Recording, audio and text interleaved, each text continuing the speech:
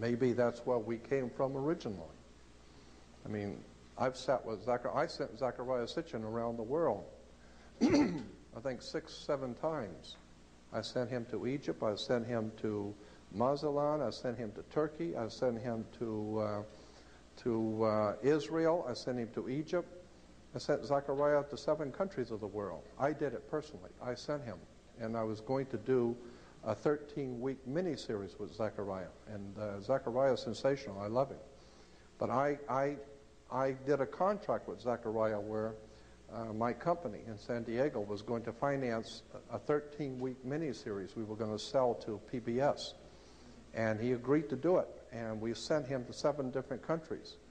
And then the poor mentally deranged moron that I was working with that held the checkbook decided one halfway through the project that she didn't want to finance it anymore. She didn't want to do it anymore. That's it. And I had to call Zechariah and tell him, Zechariah, you're not going to believe this. You know, this woman has pulled out on us at the last minute. She's got the money, but she just decided she didn't want to do it anymore. And of course, my feeling is Zechariah Sitchin, he doesn't care. I mean, hell, I sent him around seven countries of the world and sent him to all the best hotels and financed him and sent him all over the earth. Hey, if you got any other brilliant ideas, don't give me a call. I mean, he wasn't offended. But there's all kinds of people that I have been in contact with for many, many years behind the scenes that I've never told anyone. And 12 years ago, I produced a video called Matrix, Matrix of Power.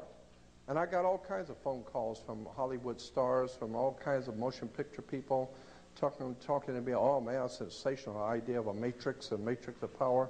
And then, of course, then they come out with a movie called Matrix. You know, so I've been on the cutting edge of this stuff for many years, and I have Goldie Hawn and Kurt Russell used to get my stuff out in Santa Monica at the Mandela Books, and some of the stuff that was in my old basic slide presentation ended up in one of the movies called Stargate. I mean, I've been supplying Hollywood, and I know I've been doing it because I get phone calls from big-name movie stars saying, oh, that was sensational. Well, we ought to make a movie on that. And then a year or two later, there's a movie on it. And so last time I got a very important movie star called me and said, oh, man, your stuff is sensational. I love it. Got all of your tapes. And I said, do you really like it that much? Oh, yes, sensational. I said, did you ever send me a check? You know, you ever thought about cutting me a check? Oh, no, well, no, there's no problem. We'll do that. Yeah, I'll get around to that. No, I've never received a dime from anyone, not even a thank you.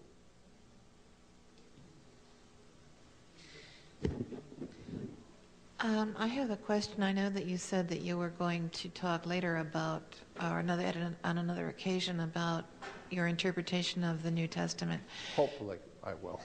Well, hopefully you will, yes. But what about the avatar stories from around the world? You know, the ancient Krishna and Rama and Osiris stories and so forth. I also, years ago, heard someone talk about the incident in the New Testament in which Lazarus is described as rising, and showing that the exact same story occurs in ancient Egyptian mythology, where Bethany is Betanu, and Lazarus, I believe, is Lazareu. I mean, it's exactly the same story. The names are changed just ever so slightly. So there are obviously these correspondences through time and yes, different places, but what do you think about the fundamental concept of the avatar phenomenon? I think that Manly P. Hall said it best. He explained that whole thing in a lecture once, where there seems to be a divine mandate in heaven that in all periods of darkness, when there seems to be darkness encroaching on the human family, that the spirit of the universe calls out individual people, and your spirit is moved to do something to help your fellow man, to be a teacher. And so there have always been teachers who have been called in the last and final parts of a dark time on the earth, where the universe puts it into certain people's hearts to be like an avatar, to be like a teacher, Well, we don't have any problem talking about Isaiah, Jeremiah, any of the prophets of old, and Joel, and the Apostle Paul, but to bring it down into modern day, now that's different. Now, if you're going to talk about God's leading you to do something, you must be an idiot. Now, Billy Graham, we understand, he's being led by the Lord. Go look in the Oxford Dictionary of the English language. Look at the word Lord. L-O-R-D comes from L-A-R-D. That's the way it was spelled in the King's English, Lord. So consequently, when I see, I'm serious. This is why Christ is the Christos, is oil. Well, congealed oil is the Lord. But the idea of an avatar or a teacher has been with us for thousands of years, and it's true. Every time the world is heading into darkness, it seems like God or the divine presence in the universe moves certain people in their heart to stand up against the darkness and help their fellow man, like the scripture says, just carry even one candle will light a darkened world. So I believe that there is something to this idea that God raises up individuals to enlighten his fellow man in dark periods of history. Could I ask you one other question about astral theology? Have you looked into the Mayan calendar?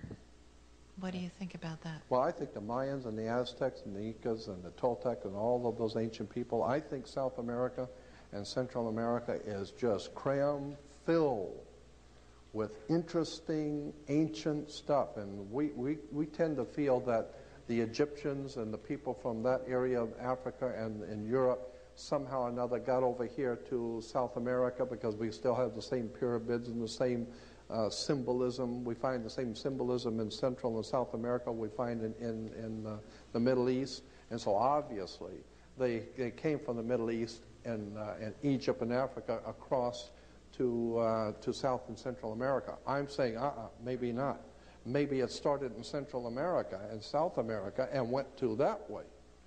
Why do you, and I am totally convinced in my own mind that the most ancient cultures on the face of the earth is in South America and Central America, probably 100,000 years old or more, in Peru and Brazil, and that whole area of the world, I think, is just replete with ancient stuff that far, far exceeds anything Egypt ever did. So I'm seeing that there's a whole world of questions that we've never been allowed to ask. I think that Central and South America is the epitome of ancient civilizations. I don't even know, I don't think that the ancient Mayas and the Aztecs and those people, those are the ones we know of. I think that there were some very old ones, like Earth Base 1.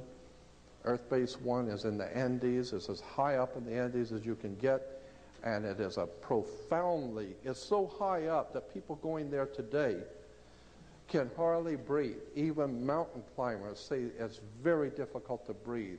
It's so high up, and yet the stones are like 100 tons, 300-ton stones, and they're all cut flawlessly and pieced together. And I'm thinking, wait a minute, who moves 200-ton stones in air that even the best mountain climbers can hardly catch their breath? And there's no way to plant food up there. You don't plant anything up at that height. So how did these people feed themselves and move 200 and 300-ton stones? And not one, from all over. They're just huge temples built with these stones. And I'm saying somebody better start looking at this. I'll tell you what I think really happened. I think that we are a creation of someone else. I think that's what happened. I think somebody came here a long time ago and created us. And they're still with us. Where is Earth Base 1 that you refer to? It's I'm not sure. I think it's Ecuador, but I'm not sure. But I'll tell you where you can find it. Well, you just look for it. Just call Earth Base 1. You can look for it in reference works. And on the web, they got a lot of material on Earth Base 1. They call it Earth Base 1 because it seems to be the oldest city on the earth. Incidentally, they say Jericho was the oldest city. No, Jericho is not the oldest city in the world. Heaven. Earth base 1. Now that's old. You know the story about the walls tumbling down from Jericho? There's only one problem with that story. Jericho never had any walls.